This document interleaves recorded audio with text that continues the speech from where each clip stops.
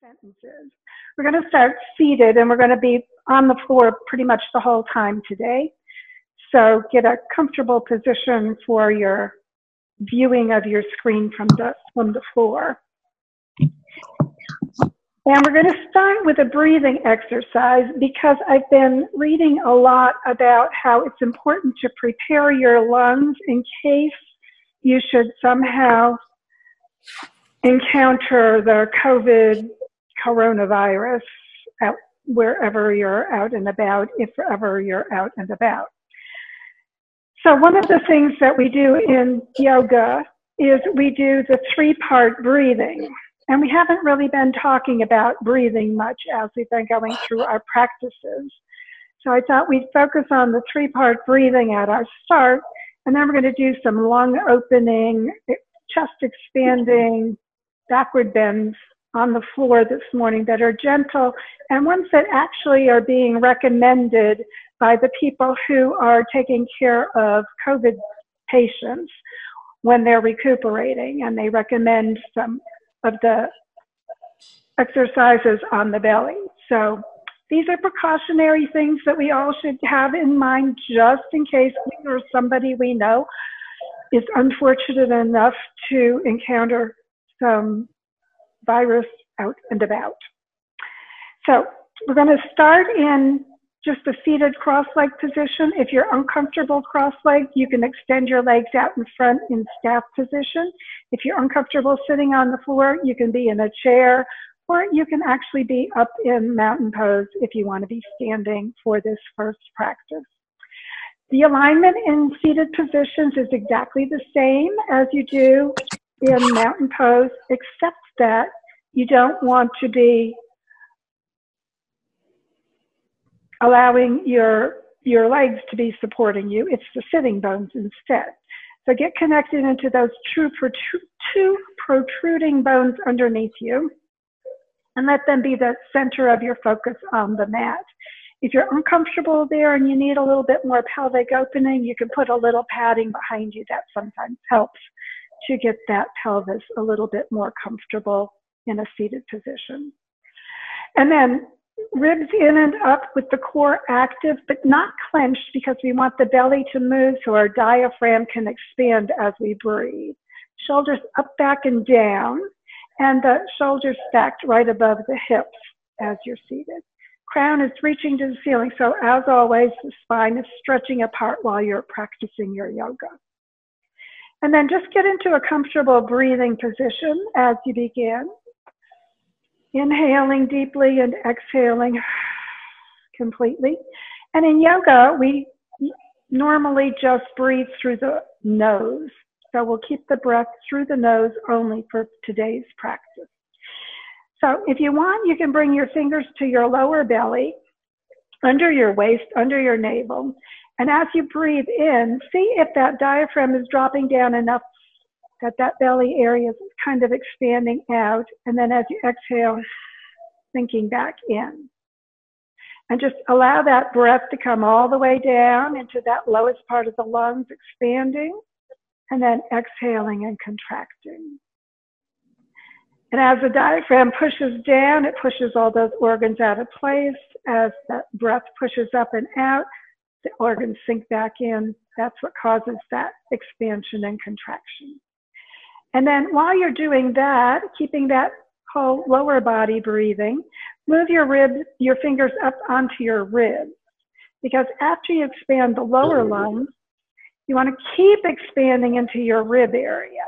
So again, just like we did before with the fingers opening and exhaling down, we want the inhalation and then more inhalation so the fingers on the ribs also stretch apart. And then on the exhalation, again, it comes in and the belly comes in as you completely expel the breath. And once more, breathing in, everything expanding, exhaling, everything sinking back in. And then the final third part of the yoga breath is that inhalation to the lower, to the ribs, and finally to the upper chest, the shoulders, the collarbones, so that it kind of rises up through that upper body above the heart. And then again, exhaling, everything sinking back in. And if you want to get a little bit more upper body expansion, you can pull those shoulders slightly back and the back shoulder blades down as you breathe in. And then as you exhale, you can let it kind of collapse a little bit more through that whole front of your body. So just keep doing that breathing for a few moments while I mute everybody, which I forgot to do. So go ahead and breathe deep, exhaling fully. And what they're saying now is that the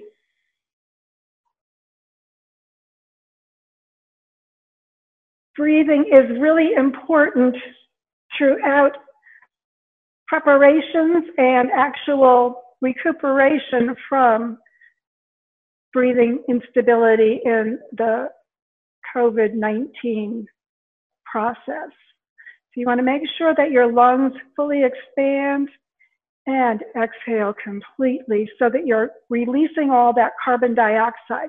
One of the things that researchers are finding is that while the inhalation oxygen flow in is being somewhat problematic, the exhalation of the carbon dioxide is really, really a problem. I happen to have 3 strikes against me on the breathing because I have allergies.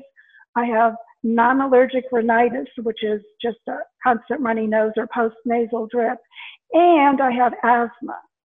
And what I found when I first got my asthma diagnosis is that the problem with asthma is the exhalations aren't effective. And it's apparently similar in the COVID process. So we want to keep this breathing as part of our focus. And then we're going to start with, again, a spine warm-up. So go ahead and reverse the position of your legs if you're cross-legged so that you get into your non-habitual position. It may feel weird, but that's okay. We want to balance the body. And then again, sinking into the sitting bones up through the spine.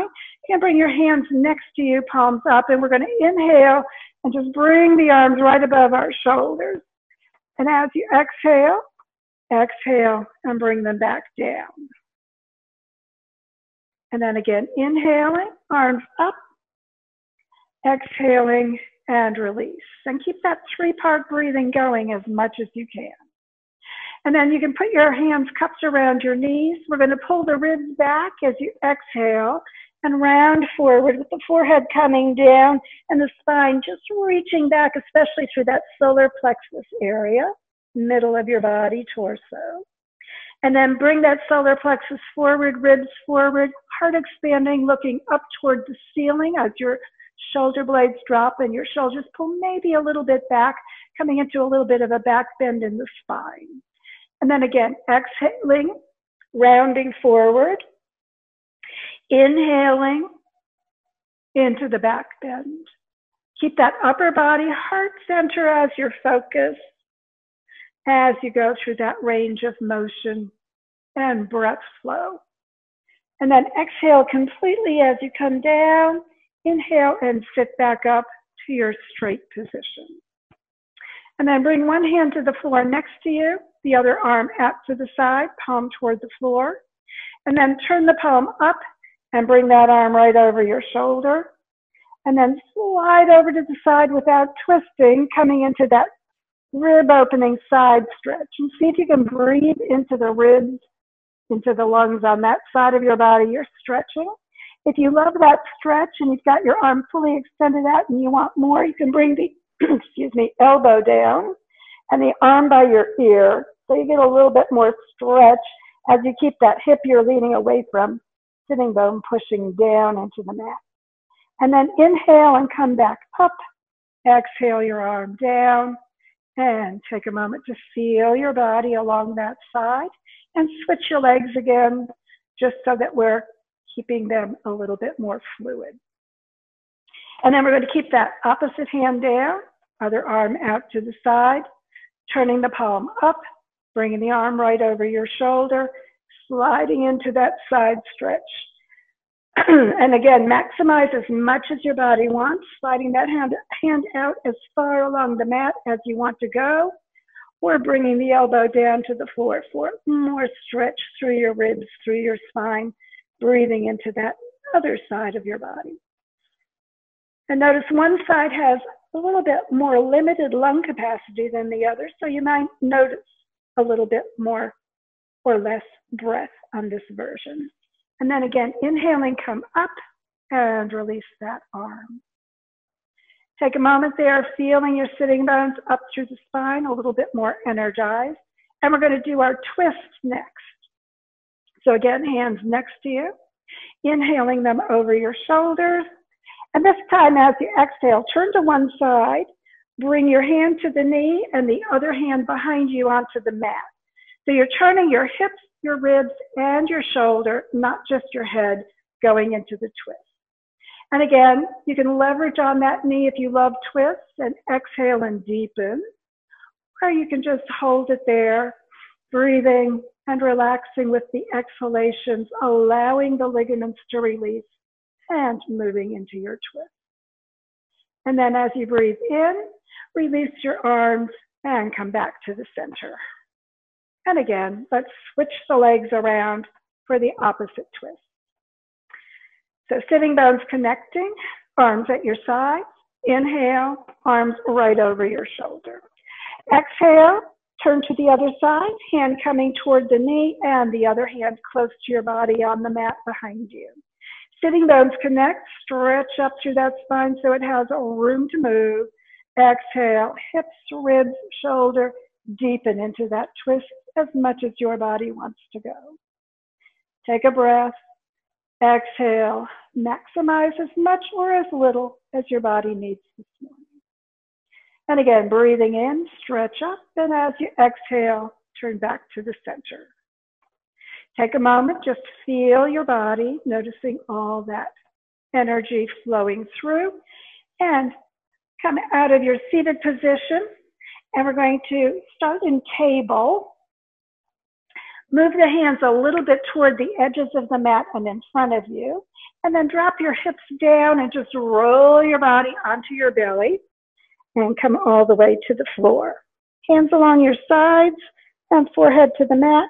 You can turn your head to one side, shoulders down, feet slightly apart, coming into resting crocodile. And then on an exhalation, turn your head to the other side so your neck gets evenly stretched as we're in this position. And then bring your forehead to the floor and extend your arms on the floor out in front of you. So the palms are down to the mat and the hands are right straight in front of your shoulders. And then take your fingers back where the heel of your palm is and bring your hand back closer to your body, bending the elbows out toward the edges of the mat. And then starting with your forehead on the floor, just relax into your hips, into your lower body. It's going to do nothing for the cobra that we're doing. And then as you inhale, rotate your face to look forward, crown up towards the ceiling, and then tuck your chin back toward your chest just a little bit, and move the chest forward and up, letting your spine support you, not your arms. So expand through the chest, through the lungs, lengthen up through the crown. I like back bends. If I hold it too long for you, just exhale and bring your forehead back down. Otherwise, one more breath, expanding the chest, and then exhale and pivot all the way till your forehead touches. Take a moment there and relax, breathing. You can adjust into those hips and legs a little bit deeper if you'd like. And then again, bring the fingers back where the heel of the palm was and bring your hand closer toward your body, elbows going further out off the mat. So again, we're beginning with the forehead on the floor. Inhaling, rotate your face forward, crown up to the ceiling. Tuck your chin back toward your chest. Stay there, or chest forward and up, and bring your body up a little bit more into that back bend in the upper body. And just notice where that contraction is. First time it was probably near your neck, upper shoulder area. This time more along the shoulder, maybe a little bit lower. And then as you exhale once more, come on back down, forehead to the mat. Take a moment to breathe and relax. And one more time, fingers into the heel of your palm, hand back. Should be about at the level of your temples, that your hands are right in front of your shoulders, with those elbows still pushing out further to the side. And again, starting relaxing in the hips, forehead on the mat. Inhale, face to the front, crown towards the ceiling. Tuck the chin in, get that back of the neck stretching nicely. Chest forward and up, and coming into a little bit higher version of this low cobra. Should be about shoulder blade level, that you're feeling that contraction behind you. Take one more breath, chest forward and up, crown to the ceiling, and then exhaling again, forehead to the mat. Now, notice where the circulation seems a little bit more on the back of your body. That's where your major contraction was during that back bend. This last time, you have a choice. This version of the cobra is wonderful because you can choose where you want that contraction to maximize along your spine. If you want it along the shoulder blade area, keep your hand closer to your temple area. If you want it a little bit higher in the upper heart center area, move your hands out just a little bit, or extend them even further to get that neck and shoulder as the maximum point of your contraction. So pick your point, put your hands there, elbows are still bent out to the side, hips are relaxed, legs down into the mat, forehead on the floor. And one more time, inhaling, face to the front, crown to the ceiling, chin back toward your chest a little bit, stretch the back of your neck, stay there, or come up a little bit further, and notice where you maximize that contraction. If that wasn't the place you wanted, and you wanted it higher toward the neck, exhale back down and move the hands further away. Or if you wanted it more into the middle of your back, bring the hands a little closer to you. And then again, face to the front, crown up, and maximize however much in whichever position you prefer. And once again, exhaling, coming back with your forehead to the mat. Just take a moment to observe where that contraction was as that circulation is maximized. And then bringing your hands under your shoulders, push up and back into a child's pose, letting your back round through that upper shoulder and back area, forehead toward the floor. And let your whole back get a good forward bend stretch after those backward bends. Take a couple moments to breathe, just letting everything relax. And then bringing your arms out in front of you towards the sides of the mat. We're going to pivot up again, hips down towards the floor, and roll your body back into resting crocodile. Head to one side, arms, hands, palms up, shoulders down, hips relaxing. And then exhaling, turn your head to the opposite side. And just let your body release and relax into resting crocodile a moment. So the next thing we're going to do is another version of cobra. It's called the Sphinx position. So again, the hips and legs do nothing. Just settle into your pelvis, into your legs, relaxing. Turn your forehead again toward the mat. And then bring your arms in close to your side. So the elbows are by your ribs. Your hands are palms down next to your ears toward your temples. Keep the arms right where they are. And inhale, rotating your face to the front, crown towards the ceiling, just like we did before. Again, tuck your chin a little bit back toward your chest so the neck keeps stretching, chest forward and up. Now, you should have no pressure in your arms and hands. The spine should be supporting you in this back bend as you breathe deeply. And then kind of pull the elbows back toward your hips and in toward your ribs, letting that chest expand maybe a little bit more as you lift maybe a little higher with the power and support of your spine.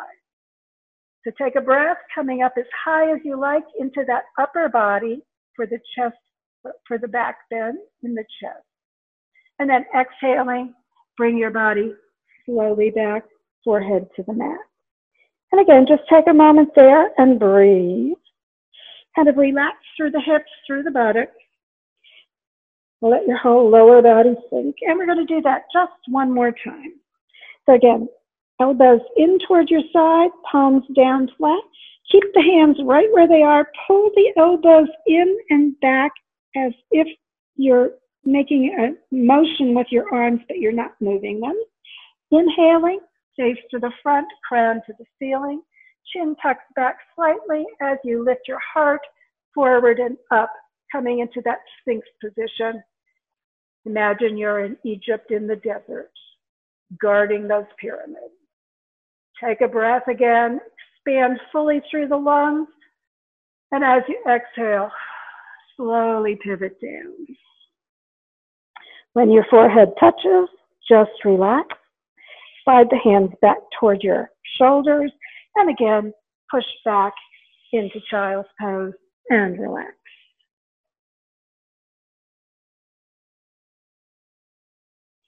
So take a couple of breaths here. If you like that lower back to get a little more stretch, bring your knees together as you're in your child's pose. That will maximize the stretch in your lower back.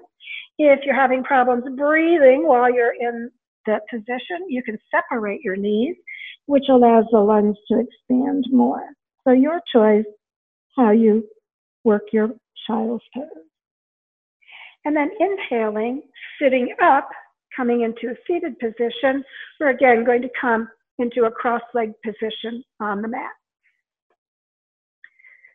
So find your favorite position and then reverse your legs because we habitually put the same leg in front or on top. And once again, just allow yourself to sink into your sitting bones up through the crown. And then lift your knees and bring your legs out into staff position. We're going to do one brief twist, and then we're going to do a meditation that's a little bit different. So take one leg and bend the knee and pull it in close to your body. Wrap your arms around. And then keeping the opposite arm around, bring your same arm as your leg up.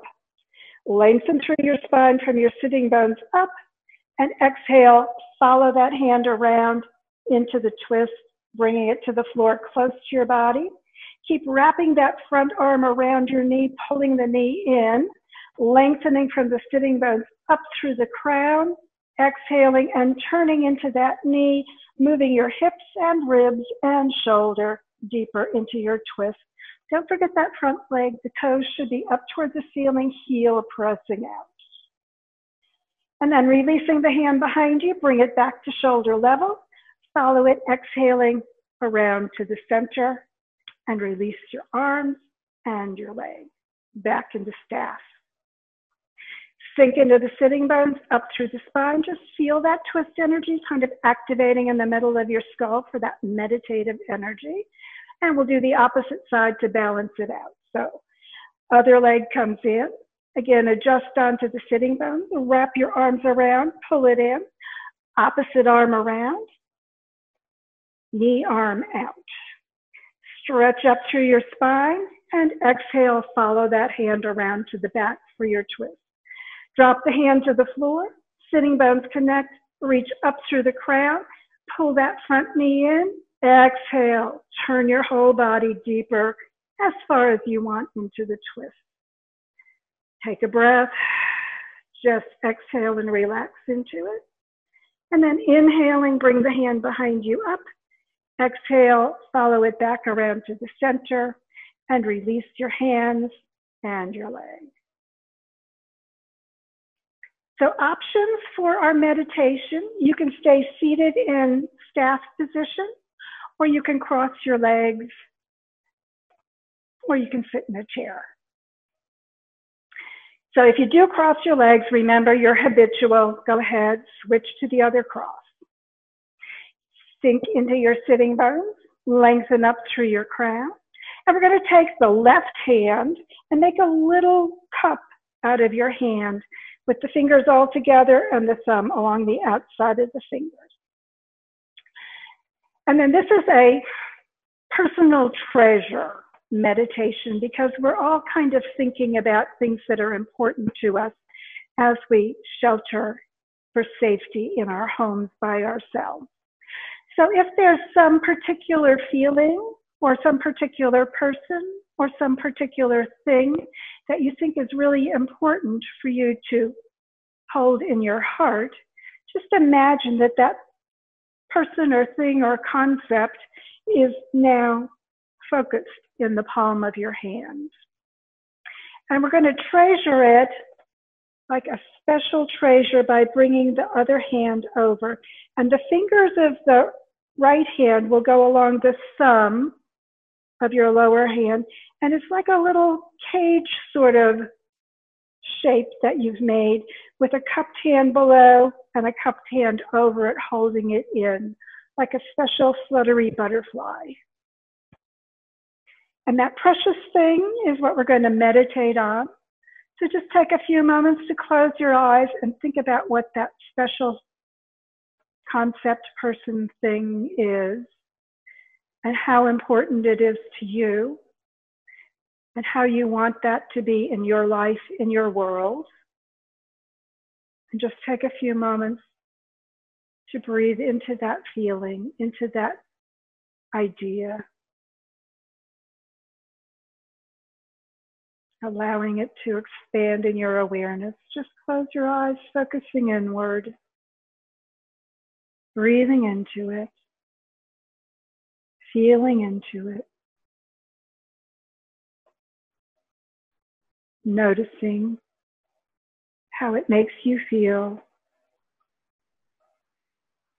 noticing how important it is, noticing how you want it to grow in your awareness.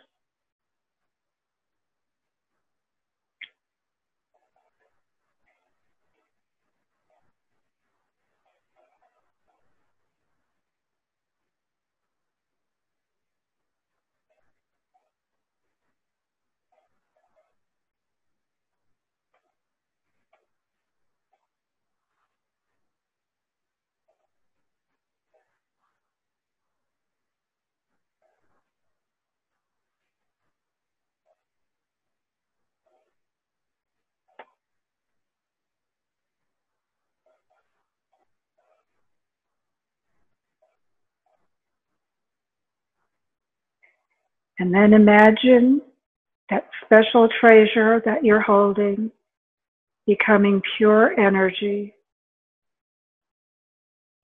And allow your hands to bring that pure energy into your heart.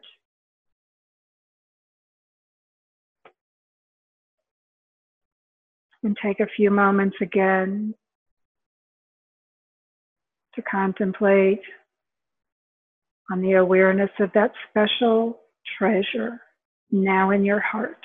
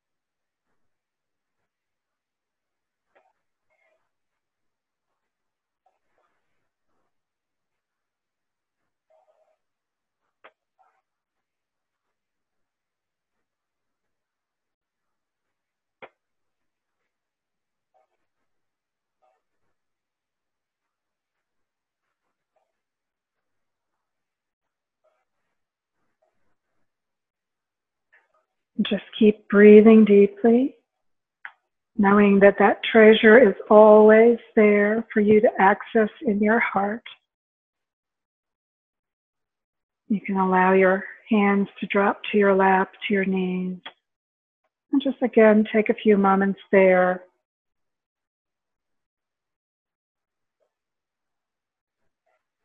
Feeling your treasure activated in your heart center.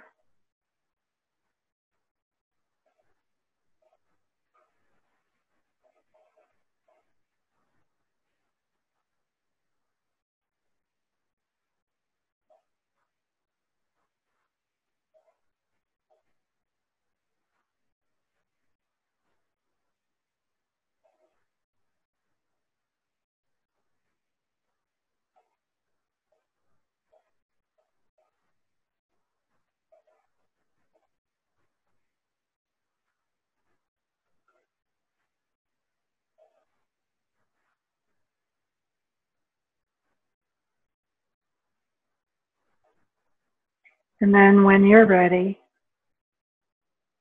only when you're ready, begin opening your eyes, drawing energy and awareness back to your mind, back to the room, back to your body. And just move your fingers, stretch your legs out, do whatever you need to do to return to the moment and prepare for the rest of your day. Thanks for joining me this morning. If you have any questions or comments, let me know. And I'm going to see about maybe expanding our time limit so that we don't get cut off like we did last time. And if I do, I will send you a new link that you will need to use for coming back to practice next time. So thanks for joining me, and I'll see you next time.